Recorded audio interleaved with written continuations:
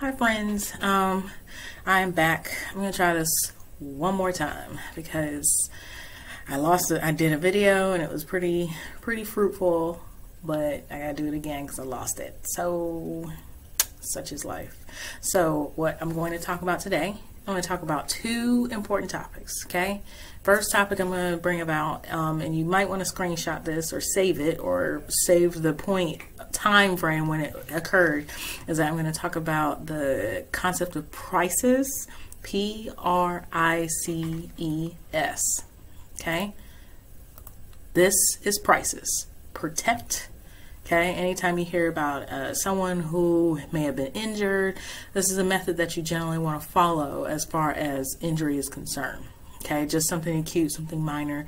That does not mean you need to go in and do a full-fledged physical on this person, but do what you can. Okay, you want to protect that area that is injured, whether you might be treating an injury to the thorax, if you want to flip them over, if someone is going through nosebleeds, that type of thing. So you want to just protect that general area. Okay, you want to rest it. That might include you sitting down the athlete, ice it no matter what. You hear everybody ice everything, so generally this helps to reduce inflammation. Okay, compression. All right, so basically what compression means is that you want to immobilize that area. You want to make sure you want to put enough pressure on it to kind of keep it still and keep it stationary so healing can occur. Okay, you want to elevate it. You don't want to drop it down to where, or you don't want it to let it drop per se to, which may allow blood to go into that area where it may not be necessarily readily available for healing.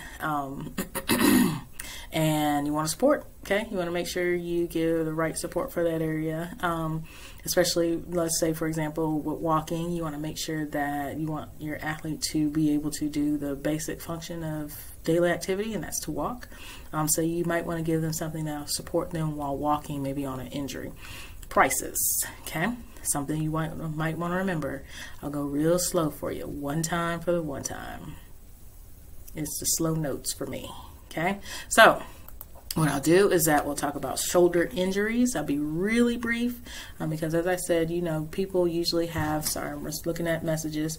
People really have short time, it's kind of a short time frame or attention span as far as videos are concerned. So I get it.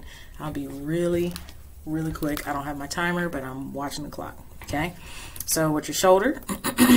Okay, you got a couple of bones that you want to remember. Okay, you have your humerus, you have your acromion, okay, you have your clavicle, and you have your scapula, what they call the shoulder blade. All right, so those are generally the kind of the basics and the foundation of what makes up your shoulder. Okay, get to be familiar with your bones and your shoulders as much as possible. It is critical in this particular area to recognize or understand the bones in this particular area, specific for injury, and as well as knowing what they look like, what the bones look like anteriorly and posteriorly, front and back. Okay, remember that might be a test question. All right, moving right along. All right, so your shoulder girdle, okay, is made up of your humerus, clavicle, and scapula. Okay, so again, we'll go a little deeper into the muscular makeup of the particular shoulder, because it is a concept that I think it is very important for you to remember in relation to your rotator cuff. Okay, as you can see, the different ligaments that are listed. Now it is, again, we'll go a little deeper, probably a little bit later, but right now, just for time purposes, and most of you guys are already in anatomy, I won't dig too deep into the ligaments, but it's very important for you to know and get familiar with them. Oftentimes the ligaments are named based off of the location of where they are, which is why it's so important for you to get used to the bones. All right, so we talked about your rotator cuff. All right, so the best mnemonic device for remembering the muscles in your rotator cuff. The reason why it's easy for you to remember the mnemonic device, if I could talk, is because essentially the insertion of the muscle, not the origin. The origin is the immovable part, but the insertion of this movable part of your muscle goes right around the region of the greater tubercle of the humerus, all right? And it's responsible for a good number, different movements, or variety of movements, rather, I should say, okay? It's responsible for flexion, extension, abduction, and adduction, all right? Remember those test questions. All right, so we're going back into the muscles. Your rotator cuff sits, okay? Just so, and that's how I've always remembered it. That's how most individuals who work with the rotator cuff in terms of treating an injury or maybe working those muscles always remember this, okay? You have your supraspinatus, your infraspinatus, your teres minor, and your subscapularis. Those make up the sits muscles, okay, known as your rotator cuff. All right, so additionally, the muscles that also make up the shoulder is your deltoid, which kind of sits on it, kind of like a scully or cap. As you know, scully is what they call it back east, but a cap is just something that you just kind of put over your head. It's kind of how the deltoid sits on the shoulder girdle. And of course, you have your biceps and your triceps, okay? All right, as I mentioned, it's so important for you to get familiar with the ligaments, primarily these two, because they are commonly injured, all right? So oftentimes when you injure the acromioclavicular, a lot of times it's blunt force at the top. Anything that can occur where something may have fallen on someone, or something may have fallen on them, or it could be a thing or a body. Either of those two. The same thing with the glenohumeral, all right? Very generally, it could be blunt force, same thing. You know, that's what usually causes like shoulder dislocation in reference to the actual bone coming out of the socket. And that's another thing I almost forgot to mention. Boy, oh boy, I'm gonna get used to it. I'm trying to make sure I follow notes so I'm not talking y'all's head off. Remember that your shoulder is a ball and socket joint, okay? We talked about joints before. If not, I'll do another review video on ball and socket. All right, ball and socket joint, very movable. Okay, oof, I'm ashy. Very movable, okay, and there's a lot of movement there, but oftentimes with ball and socket joints, they're not that stable. This is the case for the shoulder, okay? It's a lot of movement that can happen in the shoulder, but not always stable. All right, so in the, oh, no, I skipped a slide. Sorry, that's why I stayed 6 notes. We talked about bursa. We talked about bursa before. All right, so we talked about bursa being shock absorbers for essentially for muscles and bones, and that's the reason why when bursa it's constantly under pressure or constantly being used, that's where bursitis or inflammation of the bursa comes in. Okay, so your bursa generally is located basically within the name of whatever or whatever the bursa is located. Okay, just know that sub, S-U-B, is a prefix that means below. Okay, so that's exactly what it is. Okay, and we'll talk about prefixes and suffixes later, but knowing those two, knowing the difference between your prefixes and suffixes are important so you can know the location of what is going on. All right, so now back to shoulder injuries. Okay, so one thing that does play a role in increasing the prevalence of a shoulder injury is posture. Okay, as you can see, I'm kind of leaning into the camera a little bit. Most of us are doing the same thing. We're kind of leaning into our computers. We're not sitting up tall. Of course, most of us are, you know, taking classes at home. So we're kind of hunched over, looking at our laptops, our tablets, our phones. But posture does make a difference in terms of exposing that person to shoulder injuries. So it's very important to activate good posture, even as you're, you know, as we're home. Even though if you're not, you know, going to the gym regularly or not participating in sport this particular season, you still want to activate good posture, not only because it's good for your shoulders, but essentially it passively helps with your abdominal muscles. So always be mindful of that. Okay. Also, you want to be mindful of the population. Okay.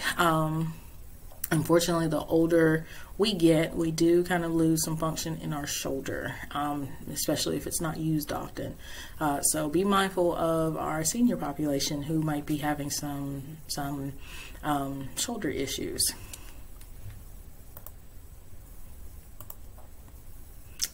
All right, so we talked about posture, and this might help as you might be trying to do some ab work, maybe passively. Who knows?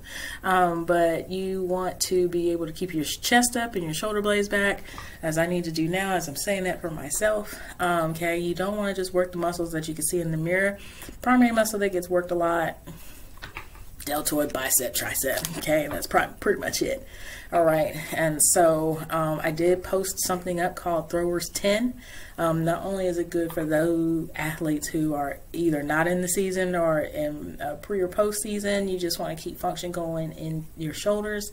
There's workouts there that are beneficial for all of the muscles in your shoulders. All right, so, but as I said, I talked about the muscles that you only see. That's all deltoid. We want to press our way all the time. You want to do bicep curls, you want to do tricep extensions all the time. Even though those are good, but those aren't the only muscles that make up your shoulder. So be mindful of that.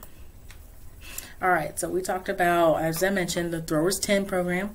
I have posted that on Blackboard for you to look at and review and check out what Throwers 10 is.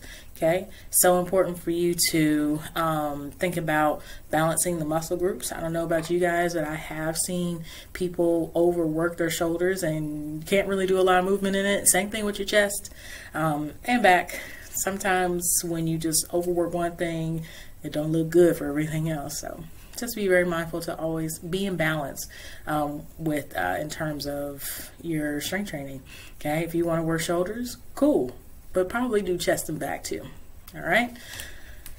So in most cases, swimmers and athletes are kind of wide open for good number of shoulder injuries, probably because of overuse. So. And we talked about posture, what's good posture, what's bad posture.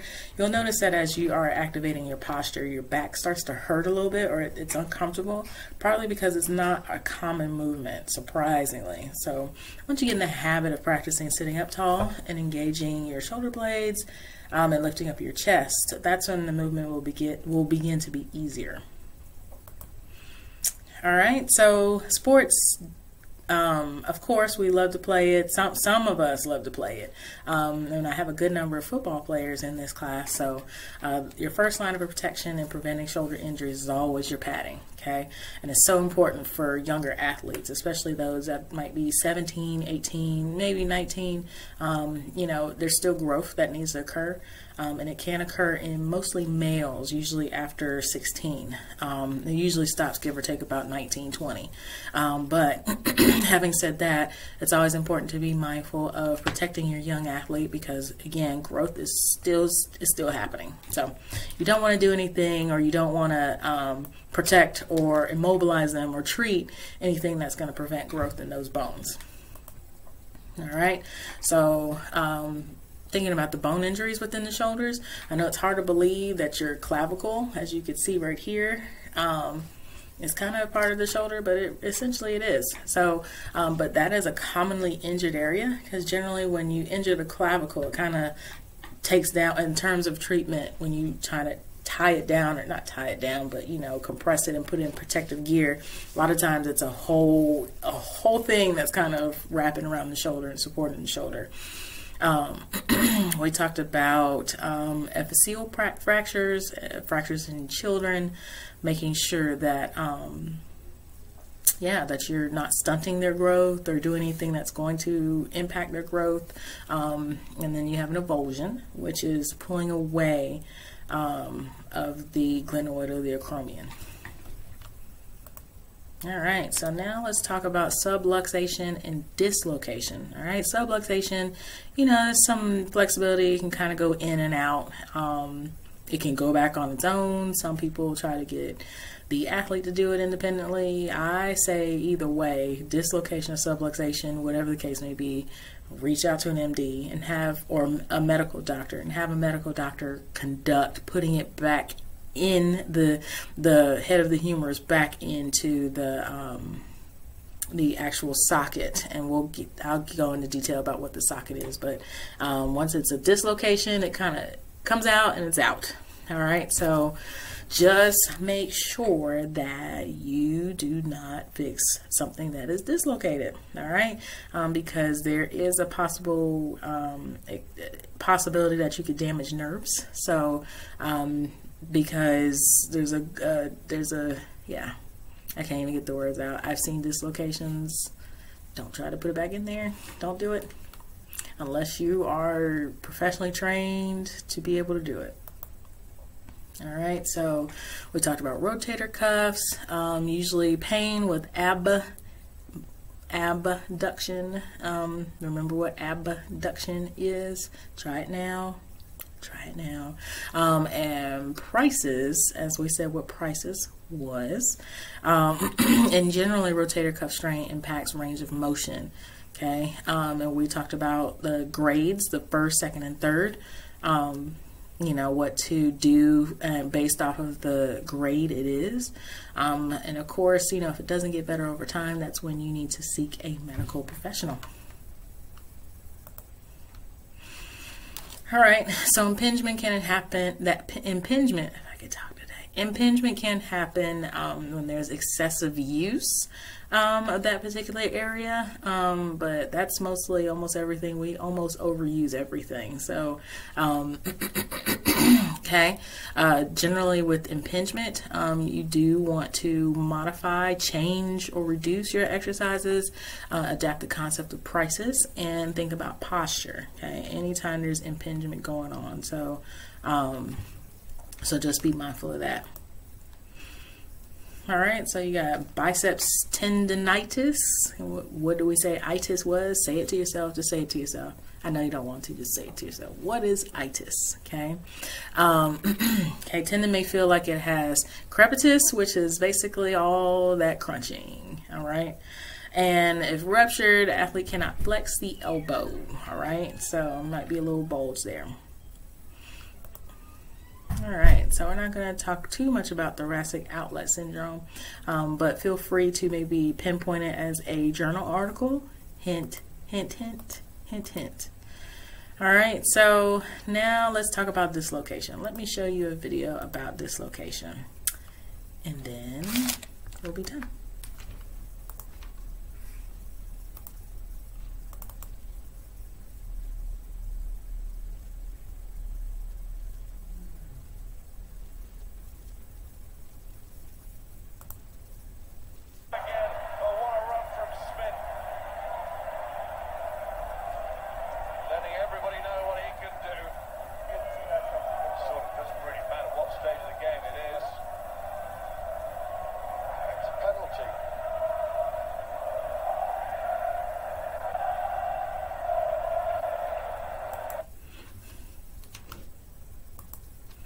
Okay, my friends, don't do that, okay? But if you feel like you have done it before and you can, by all means, do so at your own risk.